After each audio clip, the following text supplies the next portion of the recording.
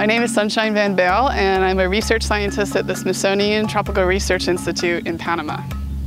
I'm an ecologist, and I'm interested in plant-insect fungal interactions, and sometimes this includes human ecology.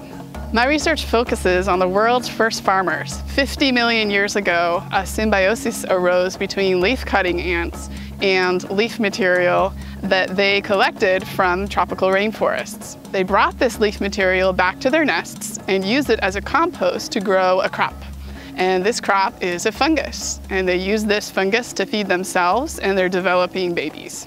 What I look at specifically are interactions between endophytic fungi that live cryptically inside of leaf tissue, and the fungus that the ants are growing as a crop. My research involves lots of different aspects. I have research in the field, which involves collecting leaf-cutting ant nests and queens when they first fly, and then we bring those back to the laboratory, and we can compare how the ants treat this different leaf material.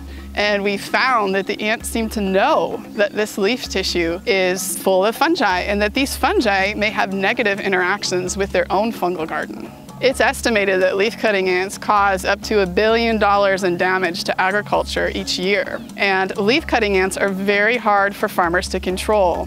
One implication of this research is that we could find fungi that we could inoculate crop plants that make them less desirable to leaf-cutting ants.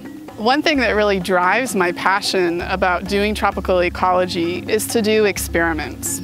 And what I love to do is manipulate nature a little bit in order to see what happens and then study how those outcomes can help us understand how the world works.